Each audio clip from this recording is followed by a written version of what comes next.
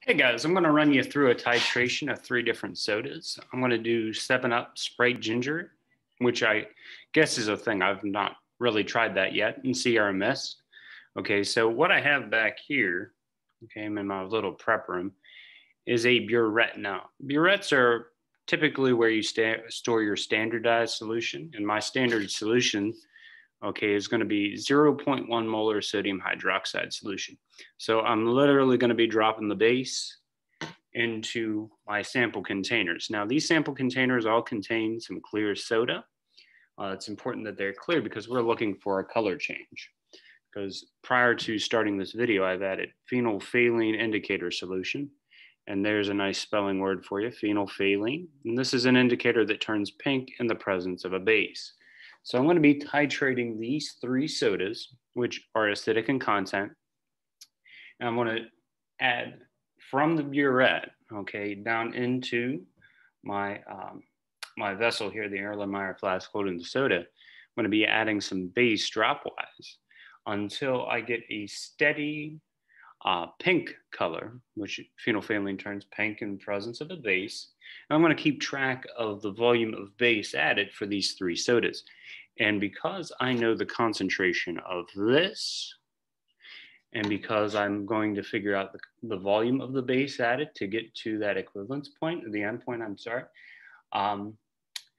I'll be able to figure out the concentration of the soda because I'm using 50 milliliters of soda each time. So I'll have 50 milliliters of the Sierra Mist, 50 milliliters of the ginger ale, I'm sorry, the Sprite Ginger, and then 50 milliliters of the 7-Up.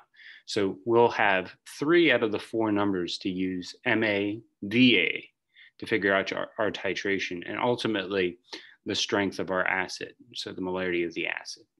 So going to, again, I started my burette here at 0. I'll include a picture of that there here in a moment. And what I'm going to do is add the base, okay, get you a good angle here. Okay, add the base, and we're going to be looking for a steady color change.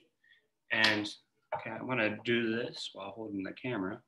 So I'm going to, you twist this burette knob up here, and it opens up the flow, okay, of base down into the container. Now watch this.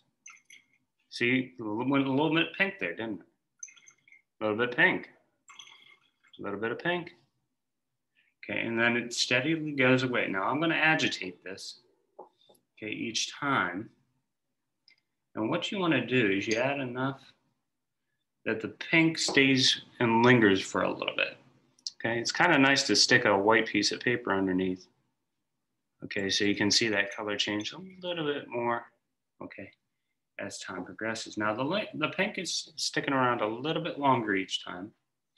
Okay, so I'm gonna pay close attention. Add a few drops at a time. Swirl it around.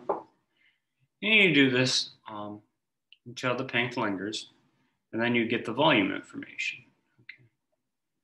Okay. So I'm going to be, again, we're testing Sierra Mist right now. Okay.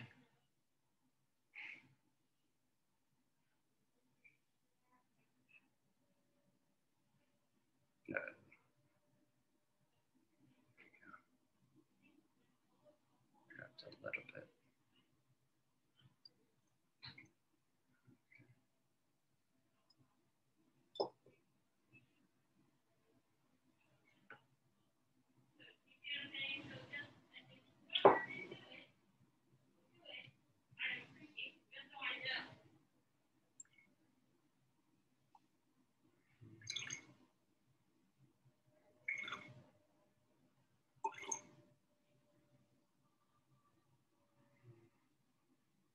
Getting closer.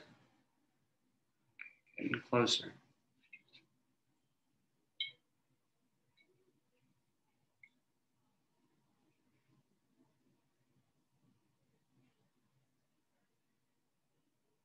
I'm almost there.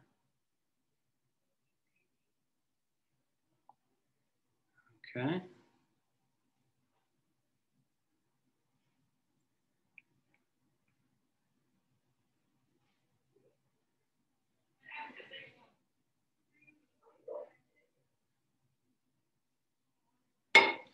It's lingering there.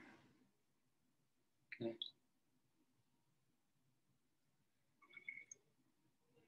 A little bit more.